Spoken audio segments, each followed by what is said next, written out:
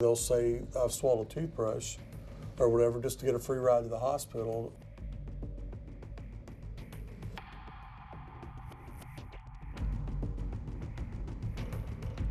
And for us, I don't like it because we were able to get those 2 body scanners, which really has helped tremendously. And not just from the inmate, but it keeps their staff integrity, where we'll do randomly put staff through. But then also when we have visitors come in, whether it's family members or whether it's an attorney, if they're coming inside that secure facility, they're going through the same body scanner.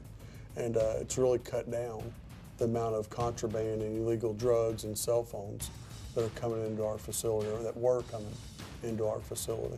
You know, that's my step too, because we've already instituted changes in the way we screen people coming in the back door of the jail, but phase 2 is acquiring those body scanners so that we can maintain the focus for those screenings on what it should be, and that is finding the contraband each and every time. And you know, another thing those body scanners help our medical department is, as you well know, occasionally inmates will get stressed out, so they'll swallow something, whether it be a toothbrush, you name it, they'll try to swallow it to get out. You know, figure, well, they'll let me out for this. Exactly. And a lot of times, unfortunately, they'll say, I've swallowed a toothbrush or whatever just to get a free ride to the hospital, or maybe to try to escape.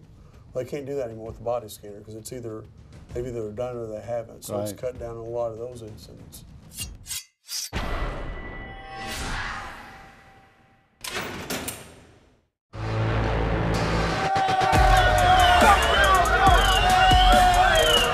Every day we're dealing with murderers, gangbangers, and inmates who have severe mental illness.